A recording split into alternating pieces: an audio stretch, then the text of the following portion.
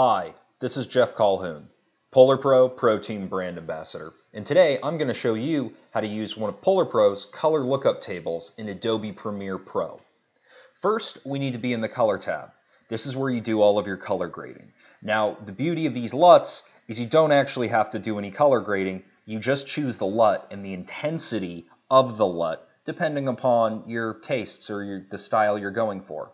So first, we go into the Creative tab, not the Curves tab, not Color Wheels, the Creative tab. Then we click on Look, and this is where you load the LUT. So we click, we go Browse, and I'm going to choose Classic Mavic.